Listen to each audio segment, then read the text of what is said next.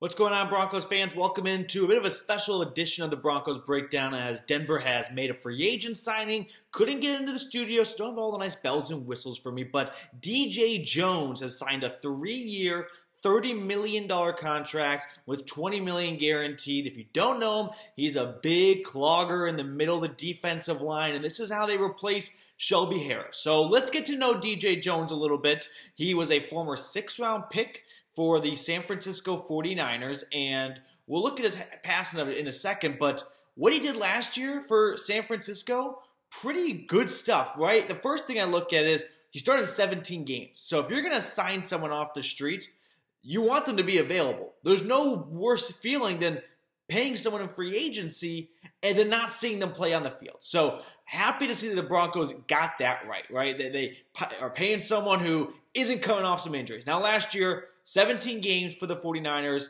2 sacks, 56 tackles, 10 tackles for loss. He's a great run stopper.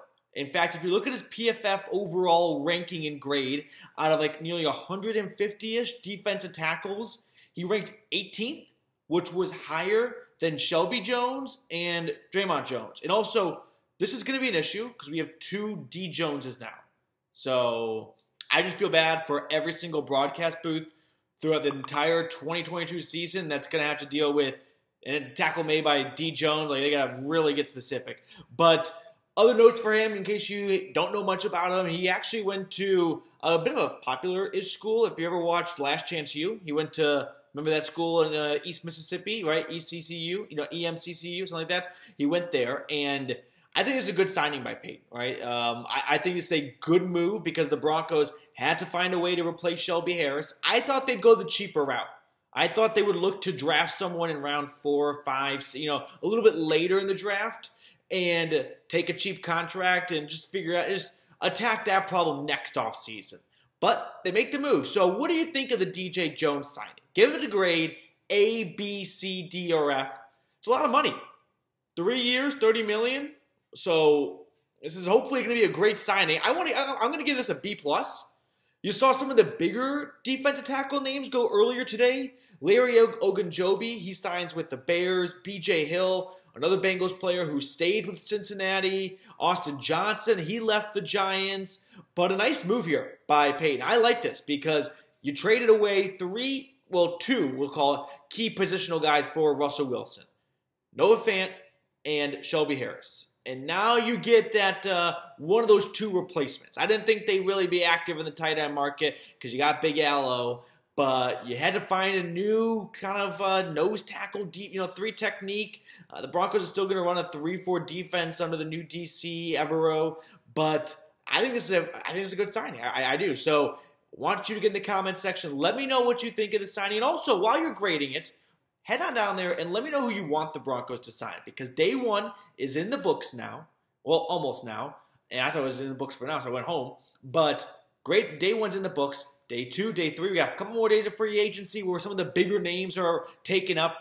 Broncos yet to sign a big right tackle, an edge rusher like Chandler Jones or Von Miller or a linebacker. So plenty of time left out there. Broncos still got plenty of money in their pockets to spend a little bit in free agency. Let me know who you'd like to see the Broncos sign in NFL free agency.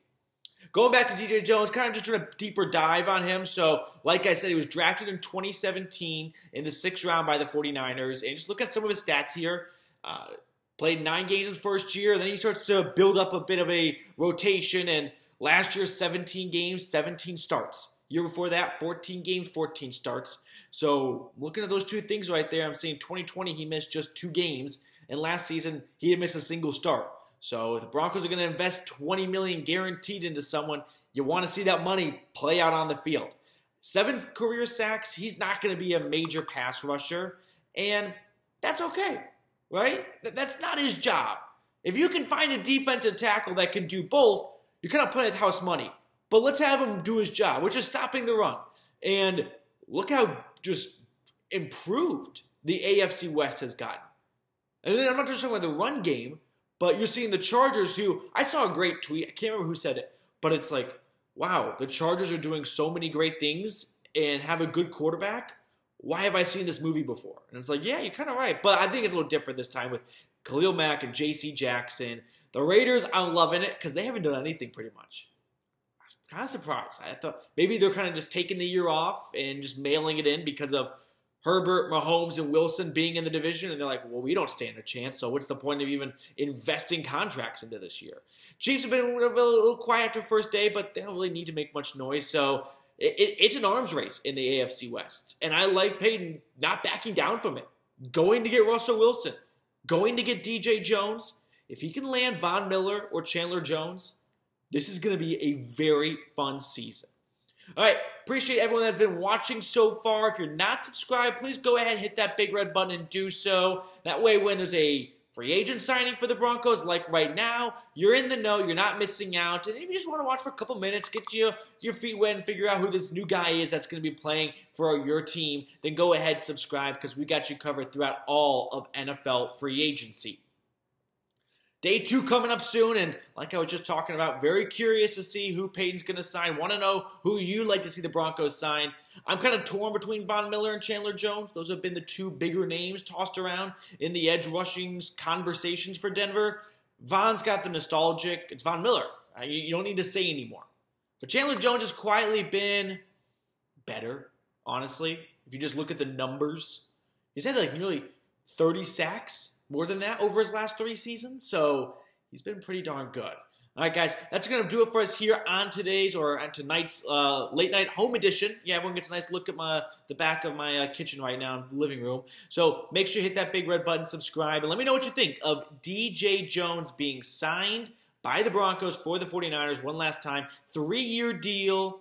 He's going to team up with the other Jones in the interior defensive line, help out a little bit there. 3-year deal, $30 million, $20 million guaranteed. Let me know what you think of it. Give it a letter grade, and we'll have the latest Broncos free agency news and rumors coming at you guys later in the week. Tomorrow, we'll see what's going out there and see what Paton's been, who's been on the phone with, who's he been calling, and who we can expect to see in orange and blue next season.